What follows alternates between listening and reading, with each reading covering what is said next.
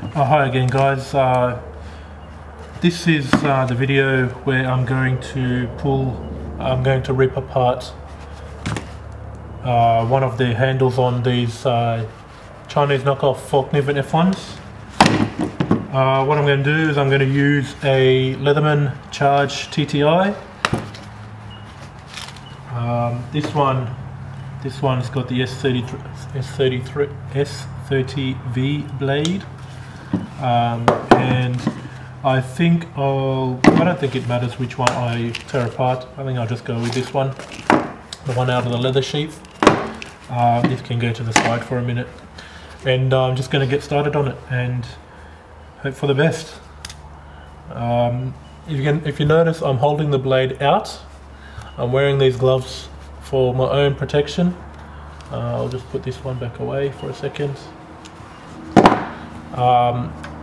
What I'm doing is I'm holding the spine of the knife in my hand between my thumb and my index finger with the blade pointing up, and I'm gripping it like that. And what I'm going to do is I'm going to use some pull cut technique and hold it against my chest like this and try and draw the knife across in that direction, away from me, using the S30V blade. If I can't get this one to work, if this is too small or something, I've got a cold steel Recon Scout, which may also help, and of course my own F1.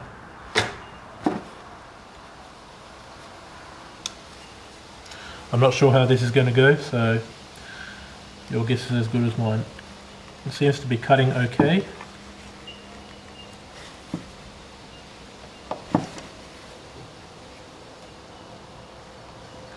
I think I'll just take some small slices off. I'll zoom in if you want.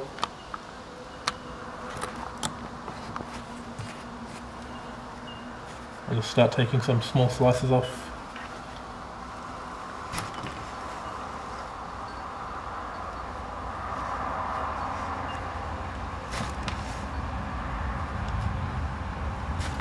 The reason why I'm doing this is I don't have an X-ray machine to check whether the tang goes right the way to the end. I don't have access to one. I'm not a doctor. I don't have any of that kind of equipment lying around the house.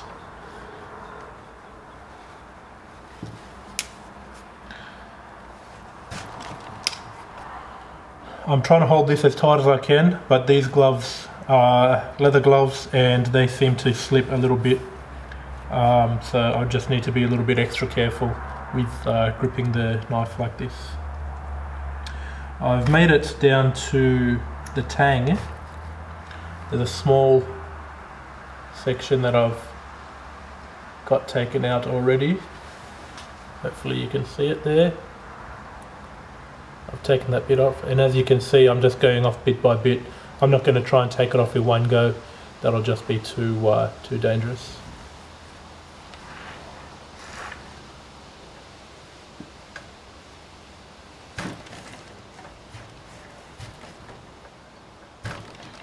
What I'm doing is I'm not pulling this Leatherman across.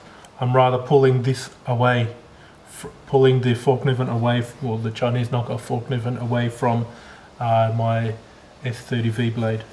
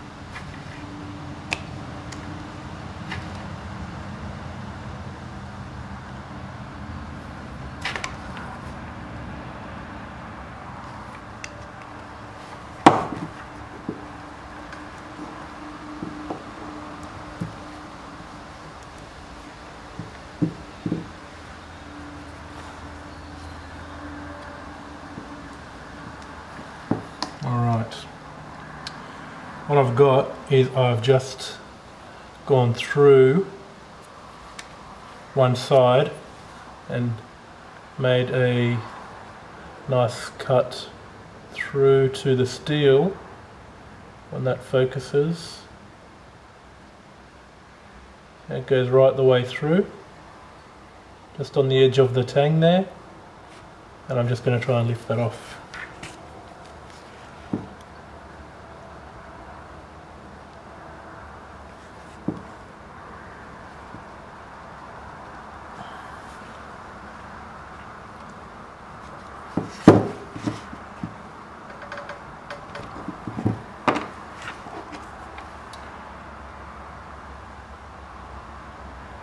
That's the tang exposed.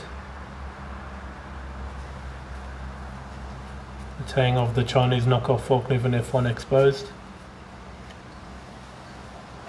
I suspect this will just pop right off on the other side. Sure enough, it does.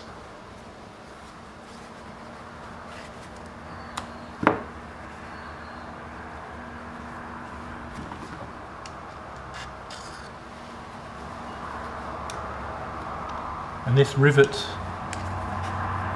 on this side is in the way. Just try and get more of this handle off.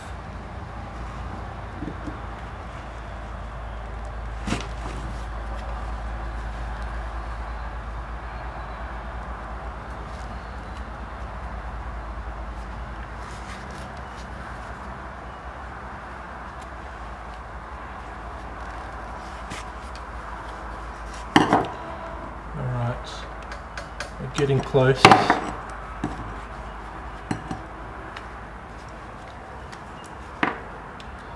And it's off. This looks like a perfectly good tang. Looks nice. It may or may not be 440C steel. I have no idea. It's definitely not laminated VG10. It doesn't have that lamination line as on the real F1, and this rivet seems to be stuck in there. I'll have to find a way to hack that off or do something about that. For now, that stays. What I'm thinking of doing is making some micarta and drilling a few holes in this and making my own handle out of it. I think it'll come up really nice, and maybe that'll be in another video later on, but for now, that's the stripped down Fallkniven F1 Chinese knockoff. This cost me $16, 16 Australian dollars. This one cost me 15 Australian dollars. I mean, in comparison to mine that I got for 130 from Knives Ship Free a few years ago. That was on special as well, by the way. They generally go for $230, $240, something like that, and then plus shipping. And shipping to Australia isn't cheap. It is a sharp knife. The tang looks very solid. It doesn't look like that there's any weld marks in between there. It does look like a solid knife. If you are interested in where I got it from, these came from aliexpress.com.au. That's aliexpress.com.au. And I just did a search for Fallkniven F1 and these results came up. The prices generally fluctuate between, you know, $13 or $14 and up to about $20 or $25, and for that price, for what could possibly be 440C stainless steel, I think that's a bargain, and I think it's definitely worth paying the Chinese knockoff Fallkniven F1, especially if the tang is a solid one like this and not a not some cheap imitation with a bit sticking out the end just to make it look like a Fallkniven F1. As I said, it's not welded in the middle there. It seems pretty sturdy, and maybe in a future video I'll get a handle made up out of this, maybe out of some denim micarta or something. We'll find out about that. We'll try and work that out a bit later. That's it, guys. Thanks very much for watching. Please like, comment and subscribe, and hope you enjoy your day. Thank you.